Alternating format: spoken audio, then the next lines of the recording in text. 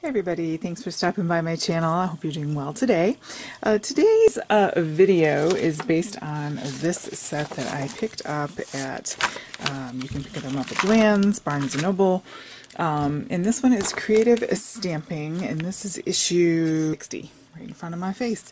And this has this wonderful fall giant stamp set, and it's got everything from creepy things up here in the corner to it's got lovely sort of distressed leaves and birds and speckly things and lovely sentiments. Great ones. Wishing you a speedy recovery, happy birthday, good luck, let's go nuts, and lots of little filler bits here if you want to make your own background papers. It's got a hedgehog, a pumpkin, and at the end of this video, so stick around because I'm going to show you some examples that I have made. I have like 3 other cards than the one I did today that I want to show you just so you can get some ideas, variety of ways to use this stamp set. So a great variety of things, well worth your money, not to mention some great ideas. I think I'm a little close here.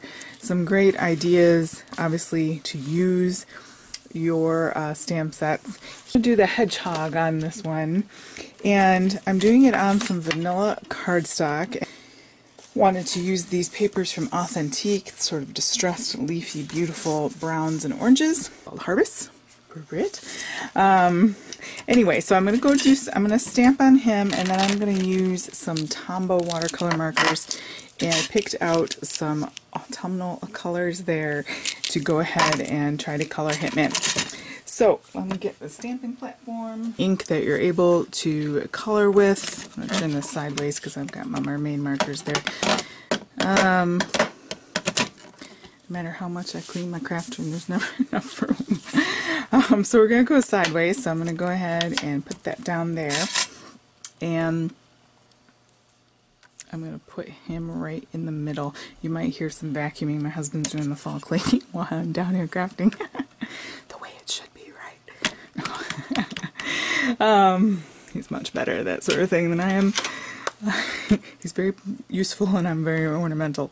Alright, so I'm going to use some archival ink because I want to be able to color without smudging my little hedgehog. Great card for a guy or a girl. My sister and brother-in-law love hedgehogs, so great for someone like that. Nice one to color because it's got lots of different little things there. So lighter, I think I'm going to go, I think this is one I want to use here. Yeah. So I'm just going to kind of start coloring.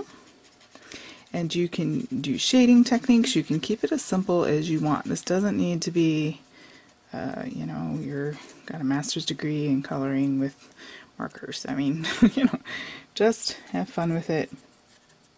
Kind of coming in with the extra little shading bit there. I'm just going to go ahead and follow the direction of the stamp and the little hairs that he has. Got a couple shades of a greeny, sort of olivey, greeny family, and then I'm going to kind of mix and match because this is fall and there's going to be different color leaves, right? So we're just using a pile of leaves there.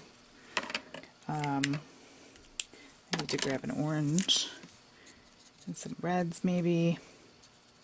Some leaves I'm even sort of variegating because that's how they are, you know, if you ever look at them. They're like half turned, you know, sometimes.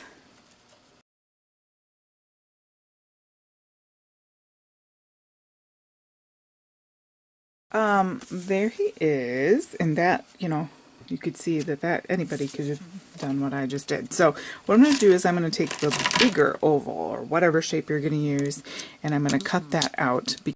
I was talking away and my camera wasn't recording, so which is always lovely. I have here a 6 by 11 folded in half piece of cardstock, and then I have my layering pieces here cut to just slightly under that when they are glued together. That was annoying. I was going away here and looked up and it was a black screen. Always so wonderful. Alright, then we're going to pop our little hedgehog up on some foam adhesive.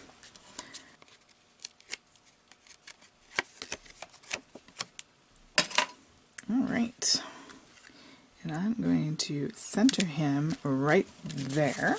Of course, you're going to need a card blank in here, cut to just like a 1/4 inch below that so that you can write out of that same vanilla there, which I'll do off camera. You don't need me to do that. And then we can pick out some pretty ribbons and things that go with this.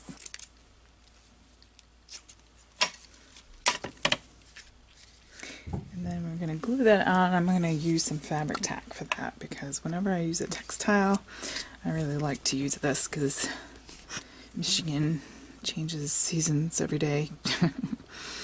So we need an adhesive that can stand up to the test. Alright, so I'm going to go ahead and put that in the corner over here and hold that down for a little bit, and then we can get some sequins and things going. Alright, I'm pilfering through my Nuvo drops. I've got Nuvo crystal drops in buttermilk, which is a nice neutral creamy one, and then I also have dandelion yellow, and then we can go ahead, I tested it on a piece of paper first, just in case something was weird about it. Alright. And then I'm going to go ahead and just start putting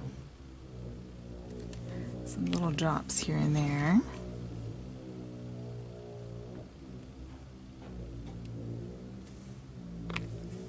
My battery's going low here. I've got a lot of videos on here since I came back from vacation. And then this creamy buttermilk. This is a favorite, if you can get a hold of that. Now you do, a little air in there, you do want to let these dry, but look how they beautifully dome. I don't know if you can see that. They dome really well, and if you let them dry, if you have the patience to sort of let them do their thing, they will really add some fun elements to your card. And you can make them different sizes and different shapes and so forth. I might put a little gold stickles just to kind of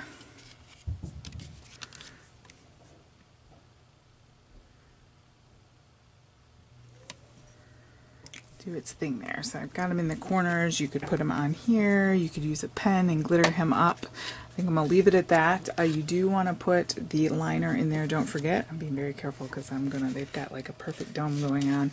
I don't want to stick my finger in it. But I love how he turned out. I'm going to go ahead and show you these other cards really quickly while that one is drying. Say bye-bye, Mr. Hedgehog. You could do some rose gold copper embossing with some of the leaf elements that are on there. Pretty. I'm going to finish that, but this is a card blank that you can put on, and some pink and some rich razzleberry there, and that gold copper embossing powder, so you can make your own pattern.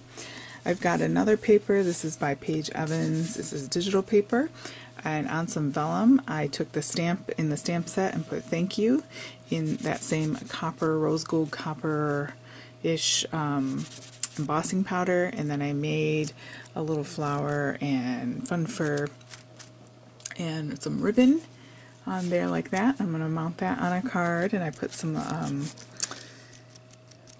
glitter embossing paste on there. And then let me show you one more. Alright, and lastly I made this sort of rectangular card, and I white embossed the pumpkin from the set, and then I used that as a resist to go ahead and do some distress blending and some water drops.